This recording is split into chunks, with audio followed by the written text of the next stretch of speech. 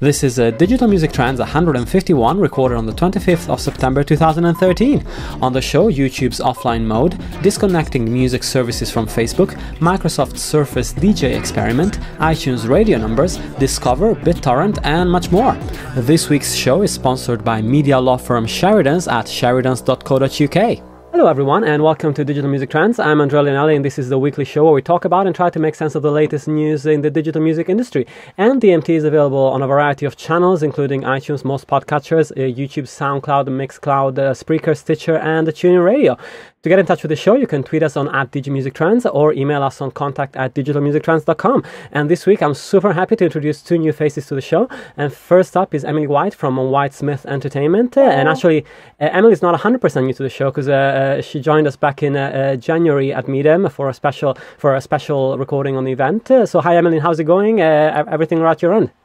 Going great. Yeah, thanks for having me. It's great to have you. And my second guest this week is Seth Jackson, MD and founder at Strange Thoughts. So great to have you on, Seth. And what is Strange Thoughts all about? Yeah, good to be here. Good to see you again. Outside the pub. That's the only place I normally see you. That's right. So Strange Thoughts is an agency working with brands and technology.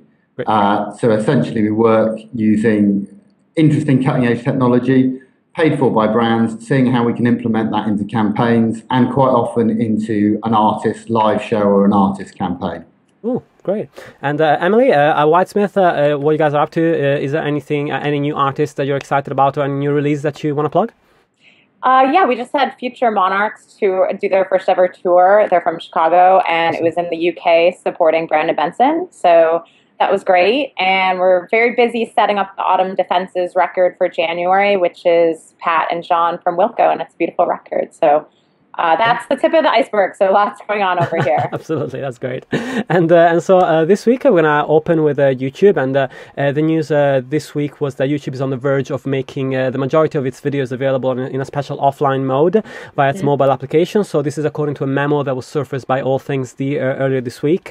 And the video giant is sending apparently memos to the major content providers to the site to let them know that this is going to happen and that they can opt out if they want to. So this should all go live in November, although we don't really know what the reaction of the creators is going to be like on that front. The feature will only allow users to cache the video for 48 hours, letting them catch up with their favorite YouTube videos offline. And I mean, for me, it's great. I love that idea because I love the fact that people could actually cache Digital Music Trends as a podcast essentially on YouTube and then watch it wherever they are, because it's quite a long show really. And so for me that's great, but it's going to be interesting to see what the reaction of the music industry is going to be. We've already heard from an executive at Vivo that was reported by Variety that they're not going to allow this feature to be implemented, of course, across the Vivo videos. So Emily, do you want to start off by telling us what your thoughts about this offline caching feature, and do you think the music industry should be scared about it? They should definitely not be scared. I think it's a shame that Vivo is not supporting it because we need to think about it from the user's perspective and really do things that make sense. So your average user doesn't really understand the difference between downloading a song from iTunes and having it on their iPod and being able to stream Spotify or Rdio anywhere in the world. We're thinking about those things and thinking about the connect behind the scenes. So when I explain that to kind of regular music fans and non-tech people, I say, with streaming, you don't have to download things. You could be on a mountain, you could be anywhere that you have a phone service, you can access this content. And I see a light bulb go off. And then also I explain, on Rdio and things like that, you can sync certain songs and albums. So it works. We're starting to get phone service on the subway here in New York, but it works if you're on the subway or you're on an airplane without Wi-Fi or whatever. So all that is doing is applying this to video, which is great because that's a more robust form of content than individual music files. So it's very exciting for the users, and it's really a shame to hear about Vivo because I always want my artists to be as exposed as possible. And in this ADD society, if somebody can't get Brendan Benson's video right away, they're going to move on to the next thing. So that's really a shame, and we shouldn't be blocking content. Yeah, and Seth, Emily's position is really interesting, and of course Vivo is owned for the majority by Sony and Universal, and so their perspective, I guess, is that they're probably worried about the fact that the main reason why users subscribe to services like Spotify, Rdio, or Deezer as a premium user is because they can have that caching functionality on their phone. So if that moves into YouTube, what does that mean for those services? Do you think that's a concern that Vivo might have, for example? Yeah, I mean, of course, there is a temporary truth to this, that what they're offering is a premium kind of service, such as you would expect with a paid-for premium service. And there is a challenge there that there may be cannibalization. But really, we're talking about a microsecond in time where that's important. For a start, the key thing is that people are being paid for this content. Yeah. So, there is advertising there is a revenue stream that is monetized. Secondly, they can opt out, of course, as Vivo are saying they will do. So it's up to the content creator. But third, none of this matters. All of this is just wasting time and having small little bun fights, which are relevant for short-term revenue, until we have full connectivity everywhere, and then which is all we're reaching for. And then, exactly as Emily says, this is about the consumer. They don't care. They don't know. They don't want to know. They just want it to work wherever they are. Yeah, sure. That's an interesting one. I mean, it's also going to be fun to see how they implement the advertising side of things and how they manage to do that side of the caching aspects, especially if they should just include the ad. I don't really see why it's a problem. I think the ads are really annoying anyway, but if that's where they make their revenue, just include the ad with the offline video. I would imagine that's what they're going to do. It's going to be interesting to see how they do that and how much space that takes and how much that annoys the user as well, because of course caching takes a certain amount of time anyway, and so it's going to be quite fun to see how they implement that. But as I said, like for long form content, that's a really important move, I think, just because a lot of people don't have time to just sit by a browser or work and watch like an hour-long show or a half an hour-long show. And if they can take it with them and watch it in chunks over a couple of days, then it makes a whole difference, I think.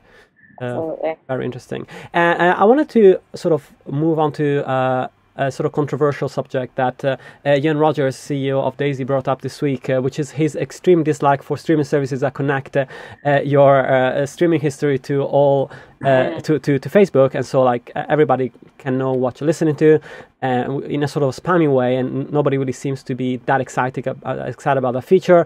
Facebook ends up with all the data about your music listening habits, which they were very vocal about when they illustrated the latest results of their graph on the music front. I think only a few weeks ago, and so Ian Rogers actually wrote something along the lines: this is not a music discovery feature; it's a music service discovery feature.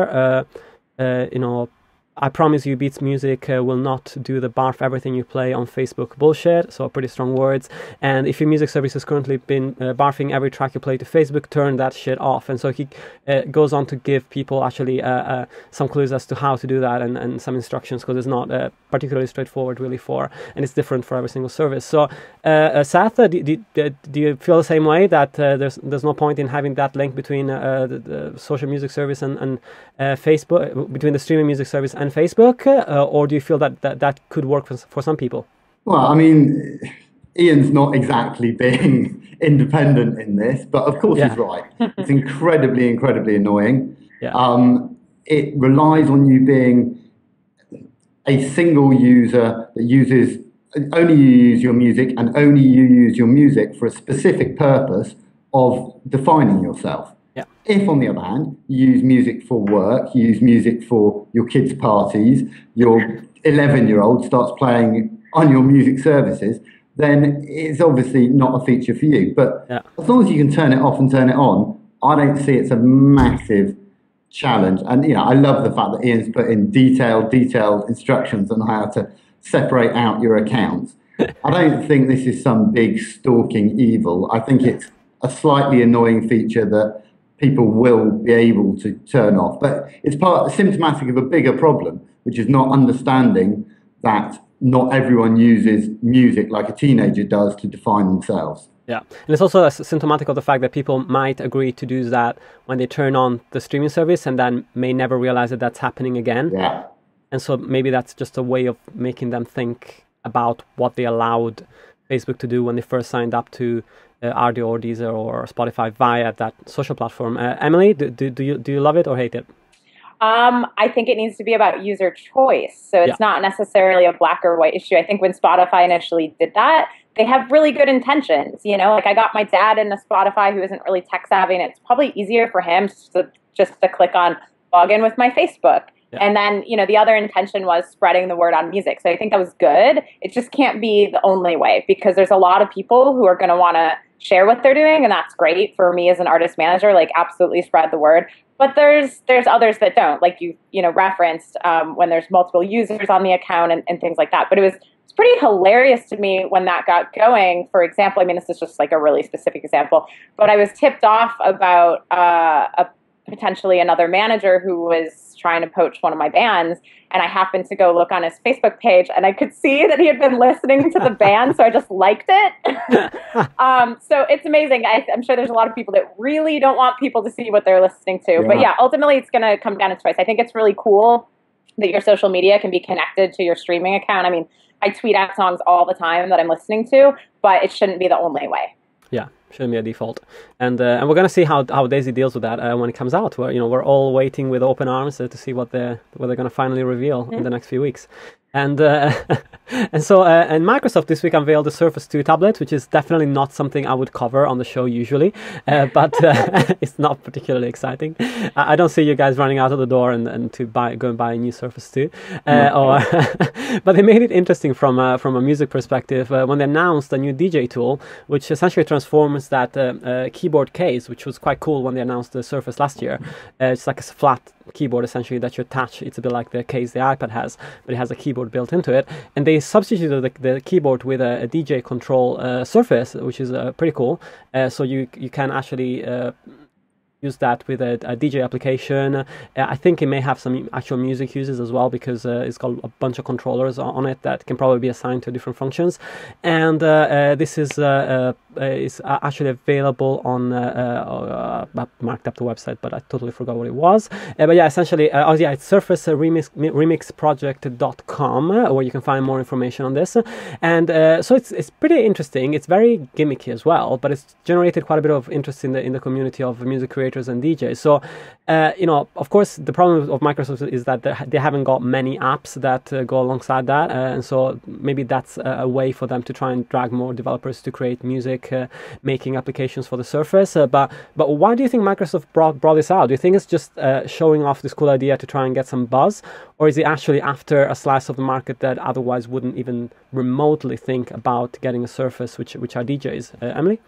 Right. I'm going to guess that, from a business perspective, they realize not to completely generalize, but they don't really appeal to creative users. So I think that's a smart attempt. And ultimately, it's going to fail or succeed if that platform is relevant to that community. Yeah. So if it's just a gimmick, it's not going to last. But if it's truly cool, yeah, there's a certain, section of people that are going to want that. Yeah. So Seth, how do you feel Microsoft is placing itself here? I mean, I agree with Emily, but the idea that you have an accessory to go with an app, that's going to get awfully heavy to walk around with your 27 accessories to match your 30 apps. I mean, it's nice. It's obviously a beautiful piece of kit. And as Emily says, I'm sure it will break into some market that they're not normally in. Doesn't feel like a significant move to me. Yeah, I mean, the interesting thing is actually at the moment it's not for sale. If you are interested in the idea, you can go and create I think it's a Vine video to post to Microsoft with your proposed use or how you'd like to use this accessory. And they actually are going to give a bunch of Surface 2s plus the accessory away to creators to let them play around with this. So I guess it's done. Yeah. Essentially, and I guess they're going to see by the response whether it's worth for them to actually spend money on making this available on a larger scale or not. It's not a bad idea. It's a bit like Google Glass, just get a few hundred out there and see how people use it. But yeah, at least they're trying, And if it's reasonably priced and the application is amazing, people are going to use it. But that's really the only way. Yeah, exactly. I can just imagine somebody's already working on, exactly the same thing for the iPad, that would probably sell about 100 times more. But that's just totally. That's just me. And there's a couple of DJ stories actually this week, which we don't normally talk much about on the show. And the other one is that we had a report that the application Edjing raised $2.5 million in funding to expand its operations, and that was led by Entrepreneur Venture, but also Deezer founder Daniel Marhelli. I can't pronounce this. Daniel Marhelli was involved. So the app is free to download, and it's already been downloaded over 10 million times. So it's been pretty successful so far. And it started monetizing by doing the freemium thing. So it's selling add-ons to what the prospective DJs can do. So that's an interesting fundraise for them. And also the interesting thing is the fact that they partner with Deezer, so that Deezer Plus subscribers can actually use the tracks on Deezer to remix within the application. So that I think raises an interesting question from my end, which is how much will third-party apps will be able to do with the music that has been licensed to a streaming service, if the streaming service makes that music available to third-party apps that may include some level of creativity, like EDJ does, with the possibility of remixing the track. So Seth, what are your thoughts on that? Do you think that there's going to start to be some pushback from the label front on the fact that some of the services are licensing their APIs to technologies that are more than just streaming? It's a very grey area, isn't it? Suddenly when you're creating new works from something that's been put under a streaming license, from a consumer point of view, it's brilliant. Of course it is. There's going to be lots more apps. Discovr, that we're probably going to talk about later, is obviously doing much the same thing. The more you are service independent and you can pull in music from lots of different services and allow creativity around it, amazing. From a licensing perspective, though, I think there is going to be some battles to come. Who's going to pick that up and really fight with it? I'm not sure. Yeah. Emily, do you feel like there's an opportunity here for example, in the gaming industry or anything like that, to leverage some of these big catalogs to create more engaging experience for consumers? Yeah, these things are always tough. In theory, I'm so all for it because I just think it's really cool and creative, and our artists can get content they may never have thought of, and it's really fun for the users. But there's obviously two sides here. People are going to be really protective about their content, and also, and I've dealt with this even with fan artwork contests or whatever, the public is going to be very protective of their work too. But I think we should try it on select artists because that's really, really exciting. And hopefully the attorneys can be creative enough where these things are thought about, what are the next steps, for licensing and things like that. And that way, these cool, fun, creative things aren't held up in, rights holders protecting their art and the public being too greedy. I do think you can find a happy medium with those things, and the point of this is to try new things and be fun and be innovative. So I think it's really cool. Everybody it's very idealistic. Everybody just has to kind of get along. Yeah, exactly. And there is an application actually that is focusing on the DJ market on streaming, which is Pulse Locker, which I've had on the show a couple of times in the last year or so, whereby they're actually creating a licensing environment. They're actually doing the licenses in order to be able to offer caching offline and compatibility with applications like Traktor, for example, for DJs to use. But they also pay higher streaming rates for users that are doing that to particular tracks. And so that makes the model more, digestible to labels at the moment. So, it's going to be interesting to see how that shapes up in the future. And in the second half of the show, we're going to talk about iTunes Radio's first numbers, Twitter's new head of music, Discovr, BitTorrent, and a new study on internet radio. But first, a brief information piece with our sponsors for this week, media law firm Sheridan's. I'm here with Tahir Bashir from Sheridan's, and we're going to continue our series of segments by talking about digital service providers, or DSPs. And on the show, of course, we talk about DSPs a lot, and namely, we call them startups most of the time. So, so first of all, let's go back. Let's backtrack to the history of the music industry and startups and technology. There's always been a bit of suspicion there, and why do you think that is? Well, I think first of all, thanks for having me on the show. I think historically there's always been this concept that with any kind of DSP, they're seen as disruptive technologies, which effectively is seen as a threat, because ultimately, if the technology changes the way that everybody's been doing, carrying out their activities in the music industry, then that means that certain people won't have jobs, and there's certain income streams which change. So, from my perspective, right from the start, when I got involved with a whole load of DSPs, many years back, it's always a concept of trying to change that issue of it being a threat and trying to turn that into it being an opportunity. Yeah, and so that's essentially, the best strategy for any startup that's looking at dealing with rights holders, to really show what they can do and show that even if they are disruptive, that is not a complete threat, that actually that's an opportunity for them. Yeah, I mean, ultimately the record company or the label or the rights holders, you're talking to a number of those guys who are business development people. Yeah. They're looking for income. They're looking for different ways of using their rights. So you as the DSP have to show the value of your product to them, even if it means diminishing value in other areas. Good example being, digital music distribution might result in diminishing values in physical music distribution. But ultimately, if that's the way things are going, there's no choice. But also, you need to get on there to monetize that, the digital distribution aspects of it. Yeah, sure. And how important is it to demonstrate your product as well to prospective, rights holders that you want to make a deal with as a startup? Is that really a big factor in their decision as well? Very much so. Ultimately, you think of labels and content owners as the equivalent of investors. An investor doesn't invest in something that they can't see. Unless the people behind that investment, in that product, has a track record. So ultimately, you're in a much better position if you can show your product, even if it's a prototype, even if it's in beta, so that there is a feel for the design, the user interface, and what you're trying to achieve. That's great. Well, thank you so much, and until the next segment. Thank you very much. And we talked briefly about iTunes Radio last week as part of the iOS 7 launch, and Apple has already stated in a press release that the radio has been used by 11 million users in the United States alone in the past in the first week since release. Of course, there's no indication at all whether these users will stick around, and I would imagine a lot of people that install the operating system will actually fire up iTunes Radio because it's free. You're already logged into your Apple ID when you have the device, so why not?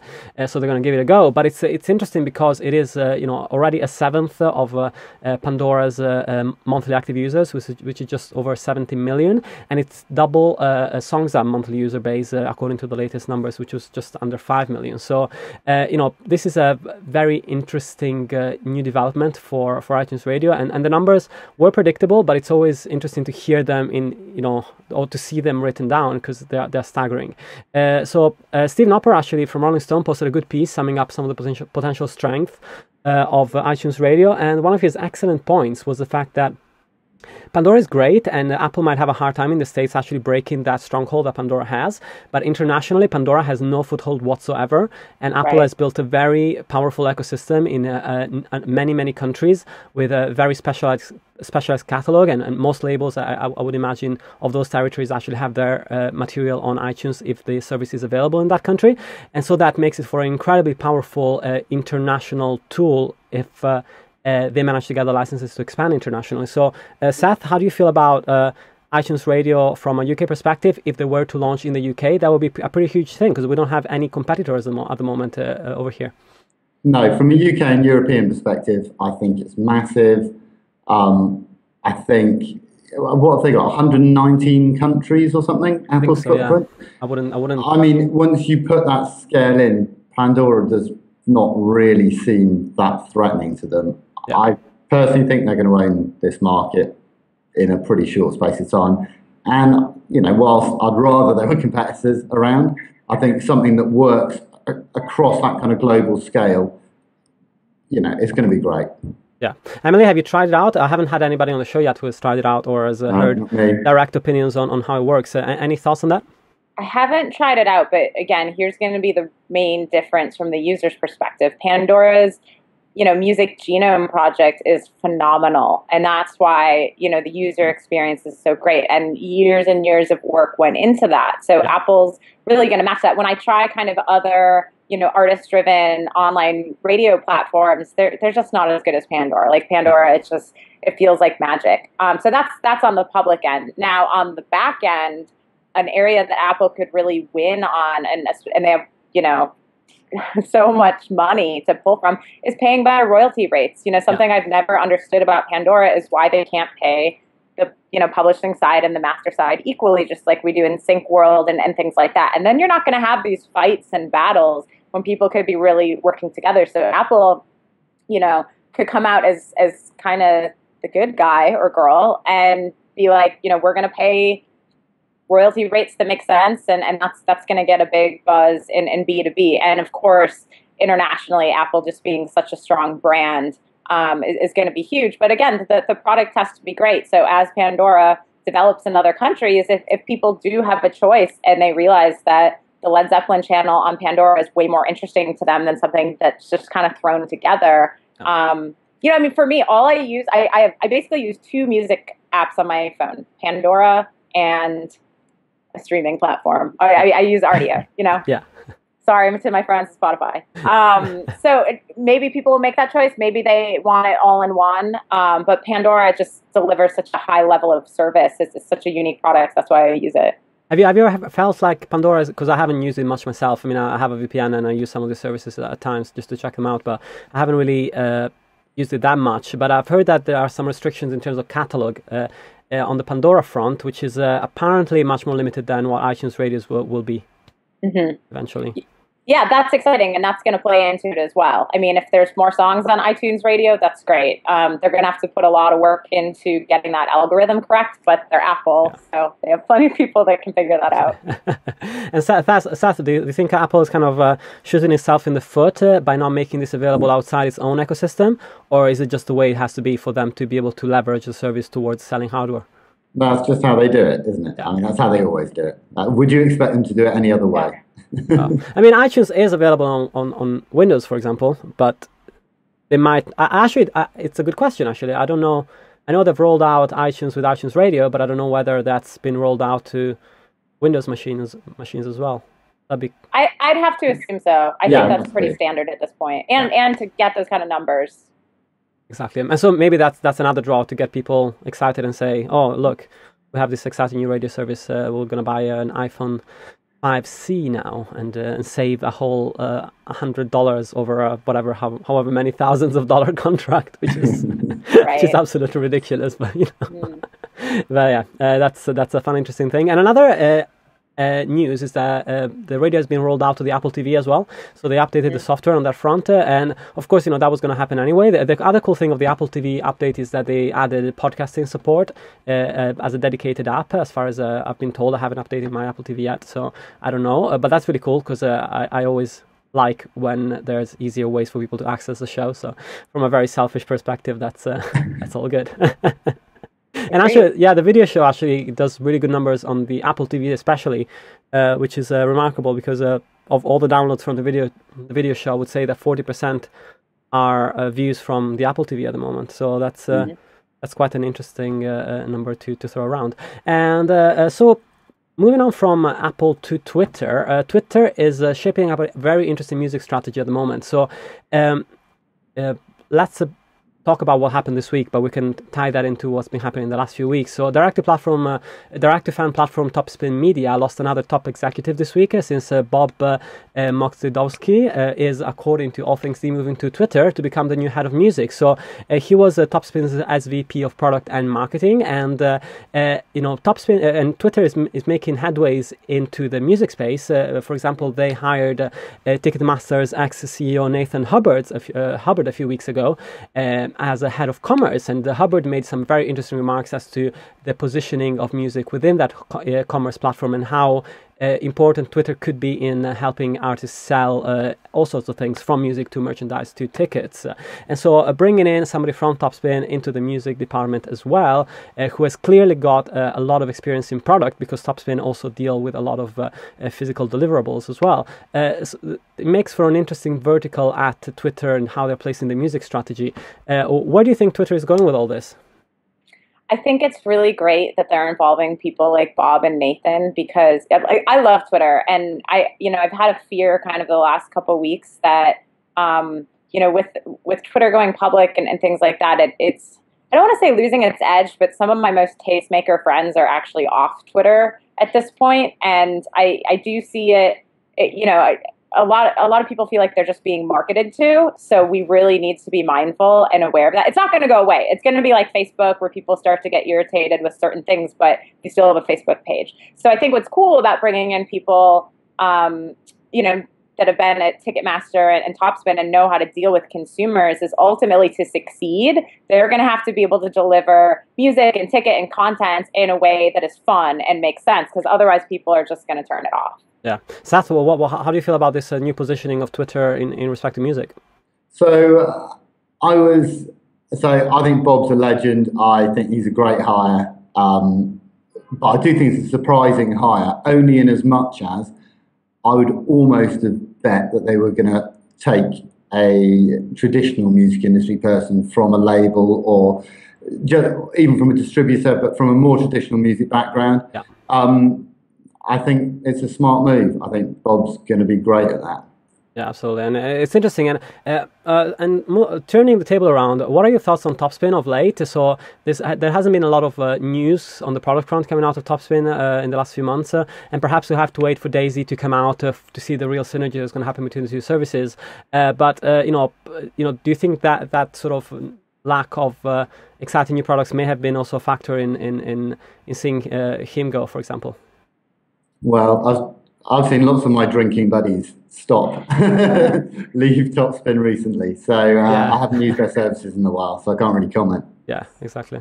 From my perspective, Topspin was, it's kind of like, how people call streaming services Spotify, they just say Spotify. Yeah. That's what people were doing with Topspin and direct to fan. Right. So to me, Topspin was never necessarily a tool, more than kind of teaching people direct to fan. And, if they're moving on from that, cool. But for me, I'm on the board of Cash Music, so I've always used their tools, and it's the same concept. Exactly. And I guess like Pledge, for example, might be starting to take a little bit of a bite out of a Topspin market as well, in the way that they are placing themselves as a servicing direct to fan, from artists to consumers. So it's going to be interesting.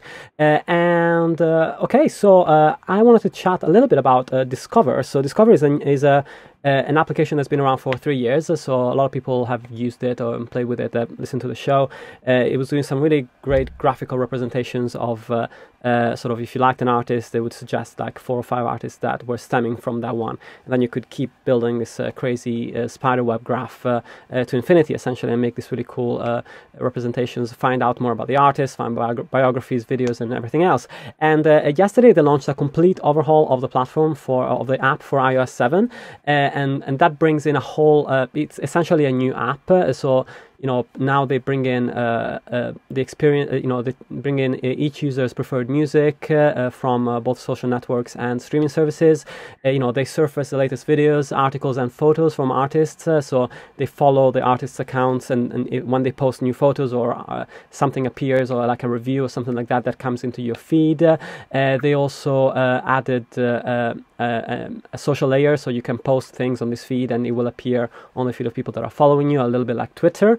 They have notifications as well, push notifications on that front. And the other really cool thing is that they added integration with Rdio, Deezer, and Spotify and SoundCloud, so that you can log into those platforms. And if you're a premium subscriber to one of the first 3 services that I mentioned, then you can get access to all of those tracks and listen to them in their entirety, and also operate cross-platform. So if you suggest a track to a friend and you're an Rdio user and your other friend is on Spotify, he can pick up the track and play it through Discovr without having to think about it. It's just like a seamless experience on that front. So I'm really interested in this concept of aggregation because there's a lot of fragmentation in the marketplace, and I feel like services like this one, like Tomahawk, for example, based in there's Jay in New York, and also a bunch of other developers around the rest of the world. They are trying to solve this puzzle of fragmentation. Seth, how do you feel Discovr is placing itself, and can it finally succeed where other apps have failed in trying to aggregate different feeds and presenting an interesting and engaging experience that people actually want to go back to instead of just using once and not going back to ever again? I'm pretty sure they can. I mean, they make their design is so beautiful and has always been every time they've used it. The interface is great. You mentioned Tomahawk. That's obviously the way to do these things if you possibly can. But it is all, again, for a very, very specific market. Yeah. So if you're the kind of person that is a premium subscriber to multiple services, if all of your music taste is linear and about you and defining yourself, then brilliant. If you're not one of those people, again, the service doesn't make much sense. I downloaded it earlier today. I'm looking at it. The picture it's drawing, and that's what it's doing, it's drawing a picture of you across your music services and then aggregating that content. I don't recognize that picture because it's based on faulty data, essentially, because of the using habits. But for the right market, I think the idea of what they're doing right, they're doing it beautifully. Yep. It's just for a very specific market. It is, and the interesting move that they did as well is they made the app free, so you can download it for free now, whilst before it was always, I think, $4.99 or somewhere along those lines. So they made quite a bit of money out of selling the app outright. Now the move to free implies that they want to move this into a mass play and make money elsewhere, which, as you're saying, Seth, might be a little bit more difficult. So, Emily, what are your thoughts on aggregation services that allow people to communicate through different services? I love the concept, and people are going to use it if it makes sense. It's really great that it, you can go across different platforms in the same category. That's awesome. But yeah, I'm actually always looking at aggregate services, even if it's that company roll-up that rolls up all your email subscriptions and things like that. I'm always looking at ways to make things more efficient and easier. And I think the public is too, because we've just been inundated with all these amazing tools and exciting things over the past decade. But now we're kind of making sense of it and picking and choosing what we want, So there's a lot of noise. And if we can organize things in a way that makes sense for people, they're going to use it. But if it's just like the concept, you can tweet, you can do this, you could do that, nobody's going to care. So there needs to be thought behind it. And if it makes people's lives easier and it's fun, they're going to use it. Yeah, sure. And one of the big news that came out today, actually, it's a very fresh news. I don't even know if you guys managed to have a look at it, but I'm going to illustrate it quite briefly. Is that BitTorrent finally launched a broader version of its bundles, BitTorrent bundles that we covered on the show quite a bit over the last few months with 8 initial media partners. So it's still a closed alpha, essentially, but it's broadening to a number of partners that are going to integrate that service within more and more of their artist campaigns. So the partners are Fader, Cinedigm, The Collective, of course, Topspin, Interloper Films, Gravitas Ventures, Converge Studios, and Tim Ferriss. So some pretty high-profile partners here to launch with. So it really strengthens BitTorrent's goal to simplify the direct-to-fan practice and create something very meaningful out of that community of tens or hundreds of millions of users that are still using BitTorrent. So how do you think this is going to play into the future of direct-to-fan and distribution?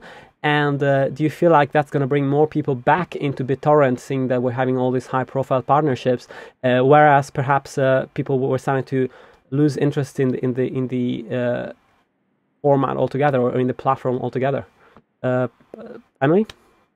I think that it's, bringing in partners like Fader and Converse and things like that is actually going to appeal to a new section of people. Yeah. I love BitTorrent, and I only use it when I absolutely cannot find a file legally. And that's actually my point, is like when we really need to be making this stuff available. So when I explain it to even interns and kind of younger people or whatever, like they don't know how to use it. So if there's a reason for them to use it, like and Fader does such a great job of curating content. That could really be the way. And that technology is just there. And I really applaud BitTorrent for, trying to make some legal steps, because they never did anything wrong. They're just the platform. I know that's always kind of the excuse or whatever, but it is a really cool way to transfer files, Sure. So if there are really great branding partners helping to bring in, artists that people are into, I am all for making sense of these technologies, and BitTorrent has made sense to me for a long time.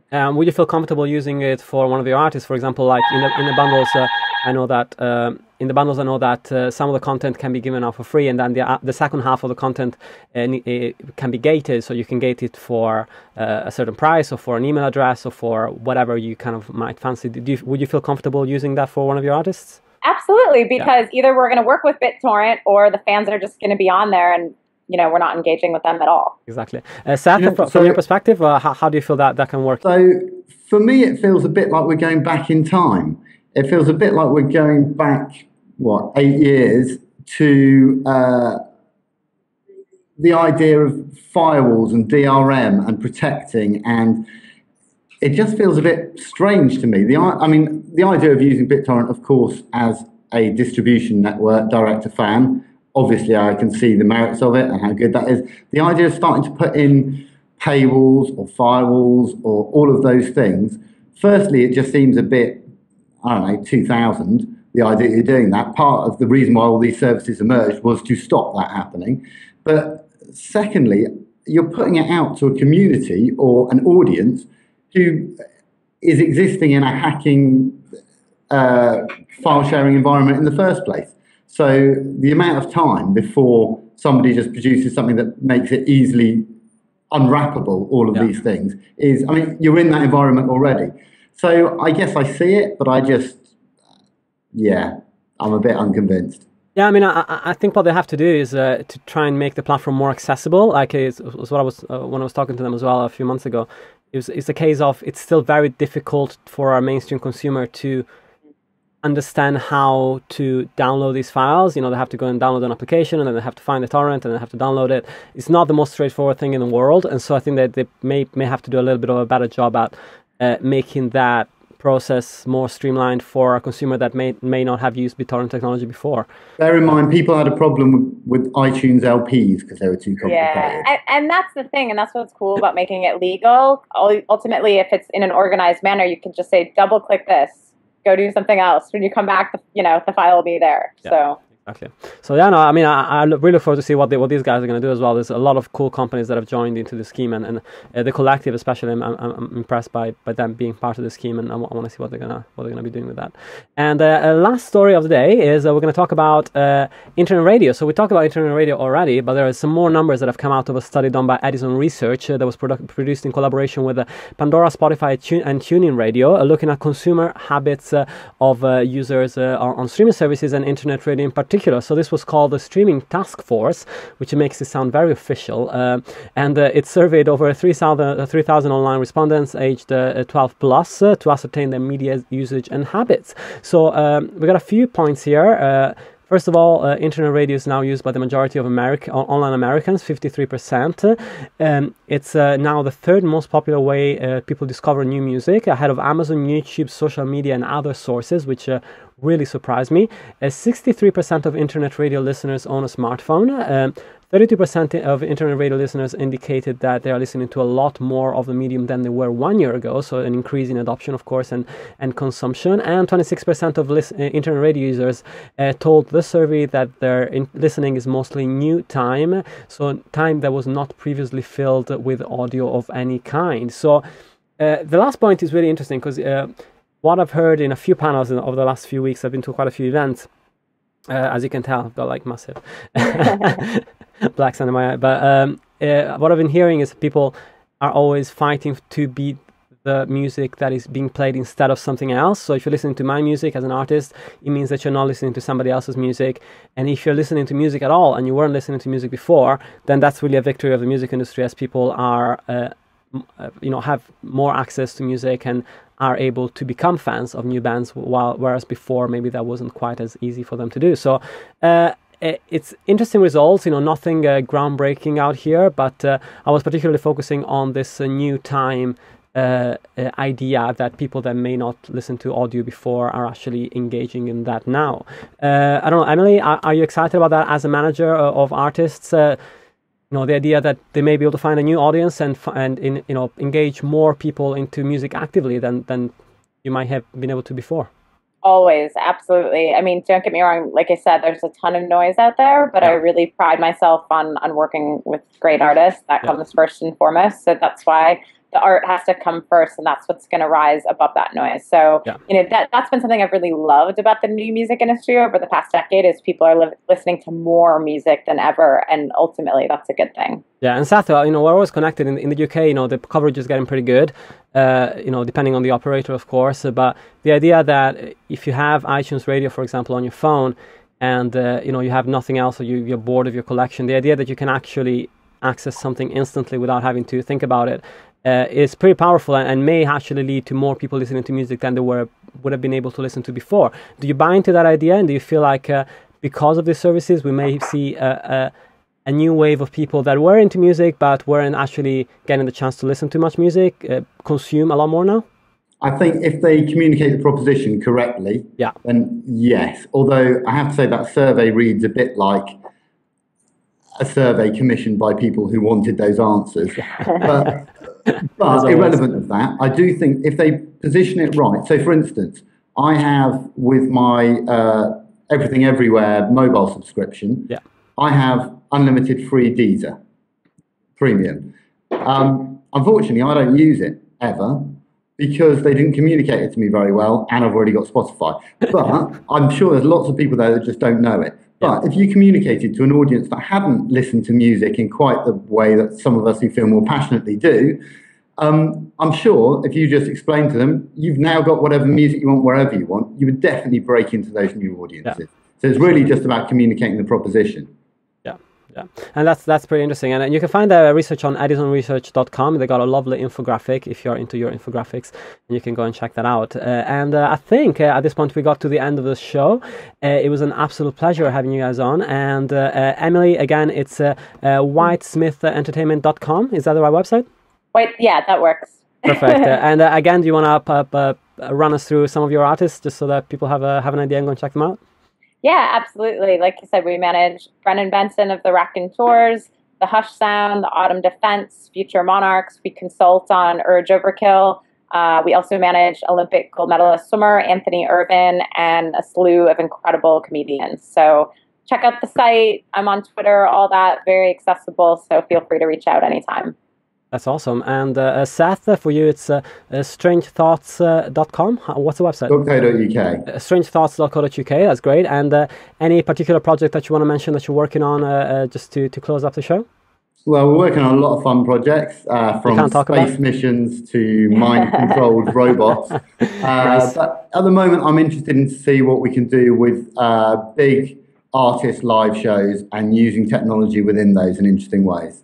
That's really cool, and was actually what we talked about today in the panel with Ian